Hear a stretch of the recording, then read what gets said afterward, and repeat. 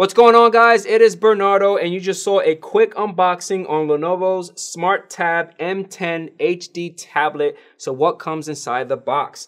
So inside the box, you're going to get a USB to Type-C connection.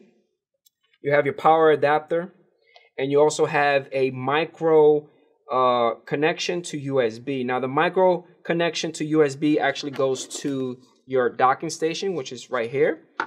It also gives you this nice little pin because the tablet comes with a micro SD slot.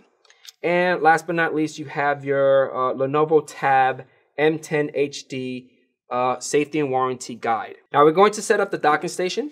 So again, the docking station actually uses the micro connection to USB, and the connection is at the bottom. So we're going to insert that guy like that. Bingo, awesome. And the adapter, you can actually use the Type-C connection because the tablet itself has the Type-C connection to, use it that way. Or you could just use the docking station to charge it up. Now, for this review, I use the docking station a lot because it's a nice little stand. So this is one of the reasons why I like it, because, it's able to stand and you're able to view it and do whatever you need to do. All right, so the M10 HD tablet is a great portable device, super cheap. I think the retail price is around $129. The reason why I picked this guy up is because I like to travel a lot with my son. He likes to watch a lot of YouTube or go to Netflix Kids and watch his movies. So it's a nice little device to just travel around with. Now, I'm going to power it on. The power button is located right here at the top. And again, this guy is a lightweight, weighing around 0.85 pounds with a thickness of 0.32 inches.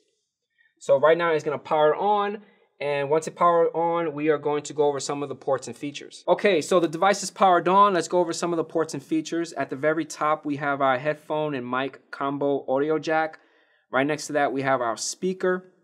On the left-hand side, we have our 2-point pogo pin connection, which allows you to connect with the docking station. And on your right-hand side, we have our volume up and down button, our power button, and our micro SD card slot, which is actually expandable to up to 256 gigs, which is awesome. At the bottom of the tablet, we have our Type-C port, and as well as an additional speaker. Now, I'm actually going to rotate this guy the correct way. Boom. How beautiful is that, right? So like I said, the speakers are actually located on your left and right-hand side. The speakers are pretty loud. When I test out the loudness, I got around 97.3 decibels. That is not that bad when you need to listen to audio or watch a movie.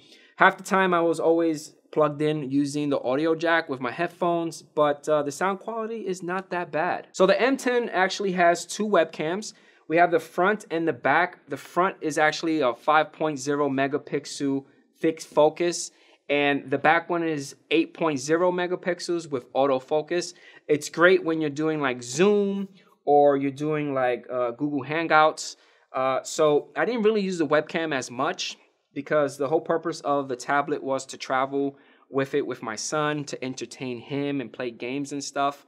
We're going to go over some of the performance a little later because I wasn't too impressed with gaming on this machine. Now, the display size is around 10.1 inches, which is really good. Now, the resolution on the M10 is 1280 by 800 IPS LCD display. The brightness right now, I think this is in between. So if I slide this guy here and I open this guy up right here, yep, this is the highest. And this is the lowest that you could get on the display. I think if you want to know by nits, it's about 400. And if I go all the way up, this is the highest.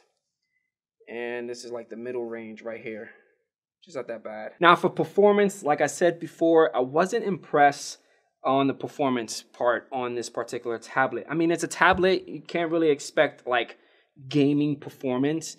When I was playing like Subway Surfer or Among Us or like Fruit Ninja, a lot of lag. Viewing videos like Netflix, Hulu, going to YouTube, it's great. Even checking email as well as going to your calendar and creating, calendar invites and stuff like that. The tablet works well on that part. When I ran some benchmarking software on it, it was really slow. The memory on this particular model is only 2 gigs of memory. I didn't notice any heating, which is a huge plus. Battery is amazing. It really depends on how you use it. I was able to get maybe between 6 to 8 hours of battery usage on this guy without charging it. And that's my son watching a crap load of YouTube videos, as well as going online and watching his favorite shows. All right, so let's conclude our review on the Smart Tab M10 HD from Lenovo. Storage, you got two flavors. You can either get the 32 gig or the 64 gig one. Is really up to you. I would say go for the 64 gig one, and then you can always increase the storage using a micro SD card. Now, with the two type of storage, 32 or 64, you could also get the one with LTE. So that allows you to go mobile. You don't need to have it connected to a Wi-Fi all the time, which is great. Pricing is not that bad for what I wanted to use this guy, again, as a traveling device for my son to play games. And he enjoyed it. The only problem is that it was a little laggy for me.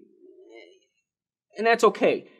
He didn't have a lot of complaints because the majority of the time he was just doing a lot of YouTubing. The docking station is a huge plus for me, especially if you want to have it set up at your workstation and you just want to have it mounted there to view it. Overall, the Tab M10 HD is great for traveling.